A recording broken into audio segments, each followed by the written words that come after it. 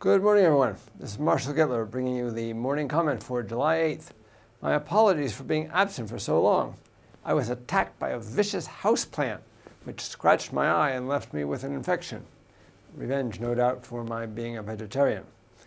Anyway, there's not much to say about the dollar today. Monday is often a risk-off day, perhaps because investors read worrisome articles in the weekend press and come into the office in a bad mood. The stock market was down and the dollar with it, at least against most of the other G10 currencies. The exception was the Canadian dollar. The Canadian dollar initially rallied as Canadian building permits rose more than expected in May, but it then fell as the IV index, the Canadian version of the Purchasing Managers Index, fell further into contractionary territory in June, contrary to expectations that it would rebound back above 50.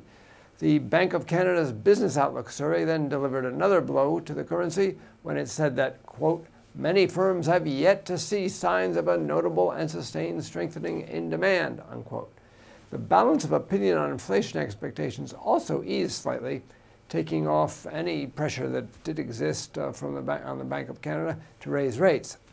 Now, I had been considering changing my negative view on the Canadian dollar because of the country's traditionally high beta to the U.S. economy. But for now, it seems that the outlook for the Canadian dollar, like most other currencies, will be decided by central bank policy. And central bank policy is likely to remain stable for some time. The Bank of Canada has kept its overnight lending rate at 1% since September of 2010 and seems in no rush to move it one way or the other.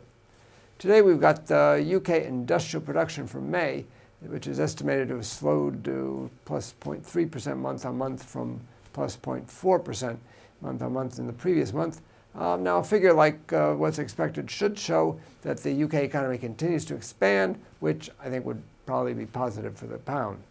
In the US, the NFIB Small Business Optimism Survey for June is forecast to reach its highest level since September of 2007. Meanwhile, the Job Opening and Labor Turnover Survey, or JOLTS report, for May is expected to show somewhat fewer jobs available than in the previous month. That indicates a tightening labor market, which I think should be supportive for the dollar.